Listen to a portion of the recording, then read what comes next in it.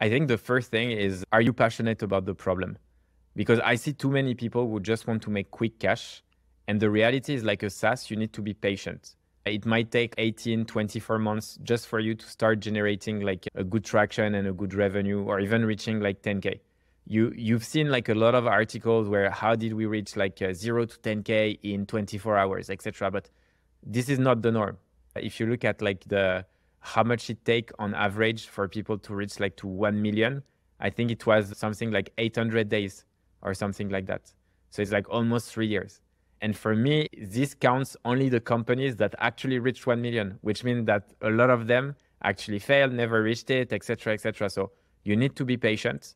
And in my opinion, people fail when they choose the wrong problem, they're not passionate enough about it, and they don't talk to users. So if you manage to do these three things and have these three box like checks, it's all about showing up daily, working, and eventually it will pay off.